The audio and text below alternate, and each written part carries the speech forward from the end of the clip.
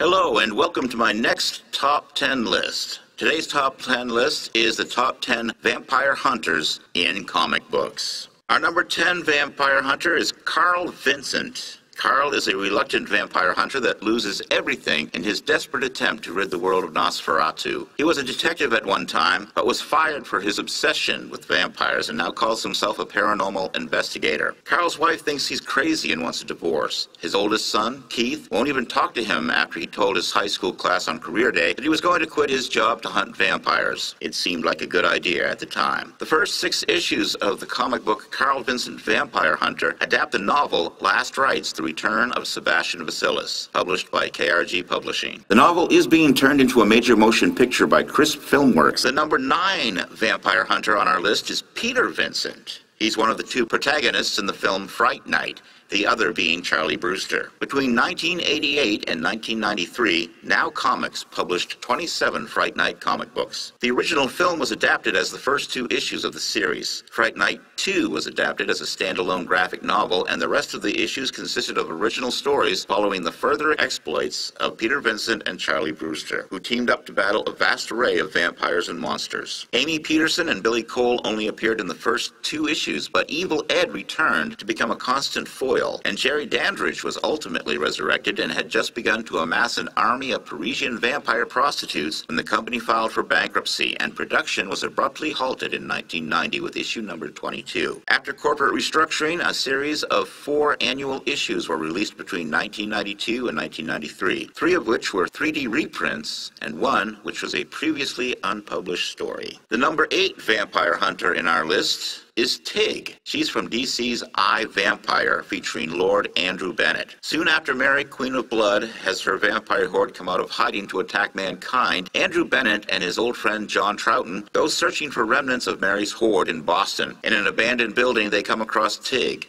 a young hunter who, sensing Andrew is a vampire, attacks without question. Troughton eventually gets her to stop as she comes to find that Andrew is different. Wanting to help hunt Mary's horde, Tig joins Andrew and John on their quest to find and kill Mary. It's soon revealed that Tig's father had become a vampire and had almost killed her in the process. The number 7 vampire hunter on our list is Anita Blake. The series is narrated in the first person by Anita, who works in St. Louis, Missouri, as a professional zombie raiser, vampire executioner, and supernatural consultant for the police. The early novels focus predominantly on crime solving and action, the later ones on Anita's personal and sexual relationships and powers. The series takes place in a parallel universe where supernatural creatures and powers are real and their presence is public knowledge. Supernatural beings are considered citizens with most of the rights of regular humans. In 2006, Marvel Comics and Dabble Brothers Productions begun production on a graphic novel adaptation of the first 3 books in the series. Beginning with Guilty Pleasures, Hamilton worked with Stacy M. Ritchie on the comic scripts until 2008. The first adaptation was well received, with the first volume of The Laughing Core being a New York Times bestseller in the graphic novel category. Interest in the series declined, but Marvel completed its contract for the first 3 novel adaptations in 2012. The number 6 vampire hunter on our list is Angel.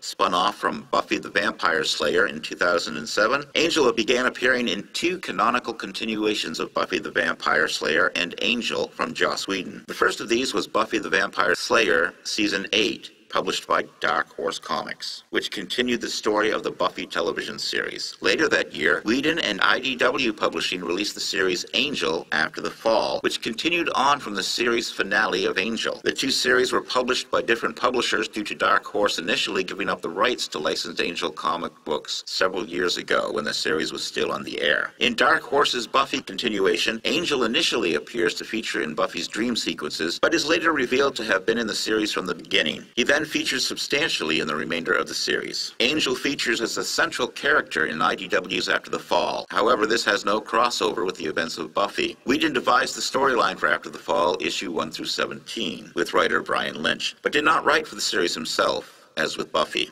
Beginning with the 18th issue of the series, IDW chose to continue telling Angel stories in an ongoing comic book with rotating writers and artists. In the continued series without Whedon's involvement, Angel engages in episodic adventures, while the series also takes breaks to focus on other characters. When rights to Angel settings and characters reverted to Dark Horse, IDW promised to end their ongoing Angel series with its 44th issue in 2011. They began negotiations with Dark Horse so that it would bridge continuity with Season 8 and the upcoming Buffy the Vampire Slayer Season 9. Its final Angel story is the hardcover send-off Angel Yearbook. During its tenure, IDW also published various miniseries depicting Angel and related characters, such as John Byrne's Angel, Blood and Trenches.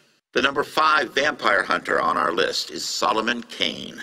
Solomon Kane is a fictional character created by the pulp-era writer Robert E. Howard. He was featured in several comics published by Marvel in the 1970s and 1980s. Dark Horse Comics began publishing a new series of Kane stories and also published collections of the 1970s Marvel stories in 2009. He was the lead character in the 6-issue limited series Sword of Solomon Kane, published in 1985 through 86. He also appeared numerous times in the company's black and white, non-code approved magazine format comics, most frequently in Savage Sword of Conan, starring Howard's most popular pulp character. The first 2 arcs of their next series featured completed versions of 2 Howard fragments, The Castle of the Devil and Death's Black Riders. The first issue picks up Kane traveling through the Black Forest after ending his military career. It was a 5-issue miniseries based on Castle of the Devil. The first issue was published in September 2008. The second arc, Death's Black Riders, was a 4-issue series published from January 2010 to June 2010. The third arc, Red Shadows, had its first issue published in April 2011. Red Shadows, based on a Robert E. Howard story and previously interpreted in Marvel Premiere number 33, beginning in 1976. It follows Solomon Kane as he tracks Leloup, an expert French swordsman and womanizer with a habit of killing his conquests through Europe, across the Mediterranean, and down the west coast of Africa. The number 4 vampire hunters on our list,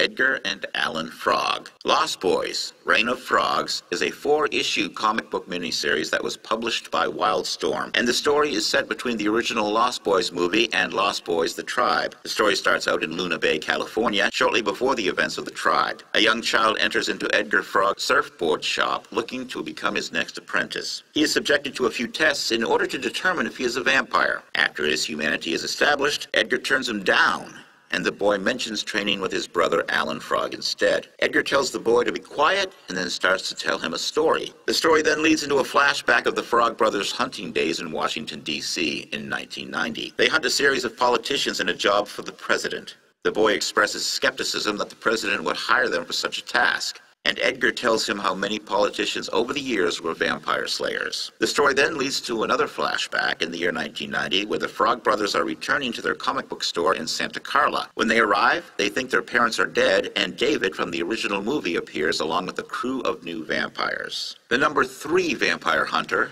in our top 10 list is Buffy the Vampire Slayer. While many of Buffy's comics were published when the television show was on the air, they are not all considered canonical and often deal with characters who do not appear on the television series, most notably in the Tales of the Slayers and Tales of the Vampires miniseries. The books were published by Dark Horse Comics between 1998 and 2004, originally in comic format, but then gathered into volumes of trade paperbacks. A small number of Buffy comics have not been included in trade paperbacks, such as the books entitled Giles, Jonathan, and Reunion. Series creator Joss Whedon and a number of writers involved with the television series authored many of the comic books. The stories in the Buffy comics take place in between episodes of the Buffy the Vampire Slayer TV series and continue after the series ended. Issues 1 to 63 take place during the period that the series was still on the air. The earlier issues are not very easy to place in the series other than the season they are set in. The stories get more specific later on, however. For example, the Oz Buffy comics fill in the storyline of Oz's character before he leaves the TV series, and the Death of Buffy comics clearly take place between seasons 5 and 6 of the series. Starting in 2007, a new series of Buffy comics has been produced, also published by Dark Horse Comics. These are canonical continuation of the television series and as such are considered Buffy the Vampire Slayer Season 8. One of the other comics considered canon is the 8-part series Frey, since the main character, Malaka Frey, appears in Season 8. Buffy the Vampire Slayer Season 8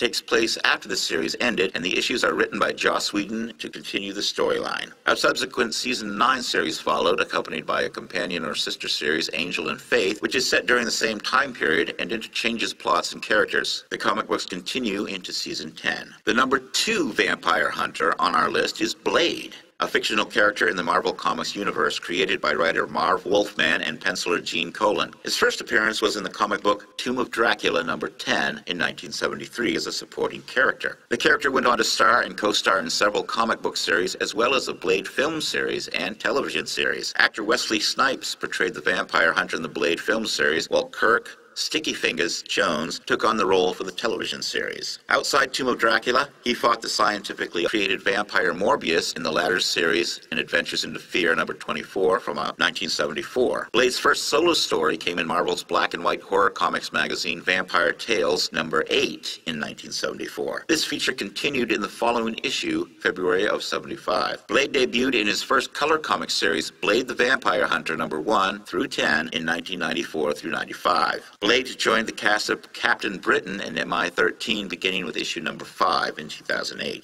And the number 1 vampire hunter on our list of top 10 vampire hunters in the world of comic books is none other than Dracula's arch nemesis, Abraham Van Helsing. Van Helsing was portrayed in the Tomb of Dracula Marvel Comics series, which was based on characters from Bram Stoker's novel. In the Marvel Comics miniseries X-Men Apocalypse vs. Dracula, Van Helsing joins forces with the immortal mutant Apocalypse and his worshippers, Clan Akaba, in order to destroy Dracula, their common enemy. It is noted that Van Helsing has encountered Apocalypse before and previously believed him a vampire. In an Italian comic book, Martin Mystery, he became a vampire after being bitten by one, and after destroying Dracula, he came to London to solve the case of Jack the Ripper. In the comic series Victorian Undead, Sherlock Holmes vs. Dracula, the detectives Sherlock Holmes and Dr. Watson are engaged by a maritime insurance company to investigate the deaths of the crew of the schooner the Demeter and cross paths with the characters who are searching for Dracula. That was our list of top 10 vampire hunters in the world of comic books. Let me know what you think in the comments below. Please subscribe to my channel for more videos which will come out each week. Thank you for joining me.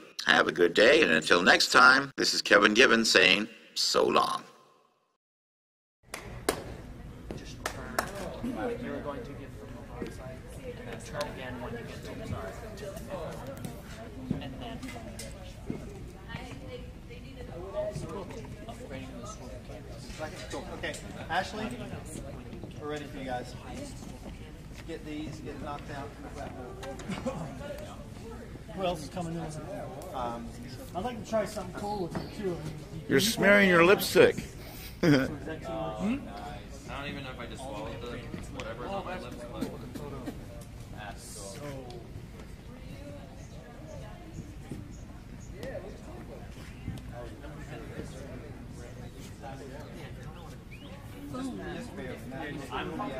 Yeah, we're actually right like that. That's what we're.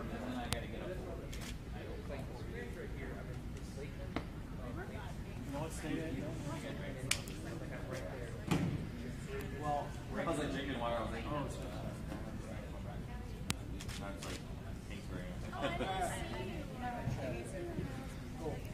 the things that people go through just to get ready for a movie.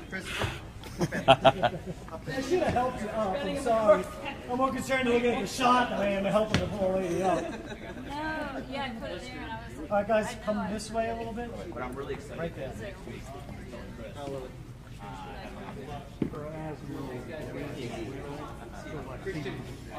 And these shots could be like y'all pretending to be happy. Yeah, these will be more glamorous looking. Hey there. See you next time, okay? Okay, buddy. Bye, guys. Darren has left the building. Okay.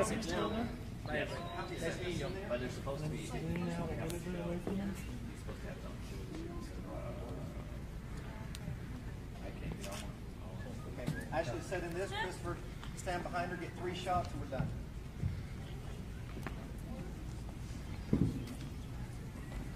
who you prefer? Camouflage and this. Hey Jeffrey, I can change out, right? Yes. Everybody else is wrapped. Anybody who wants to. Awesome. Everybody's wrapped. That nowadays.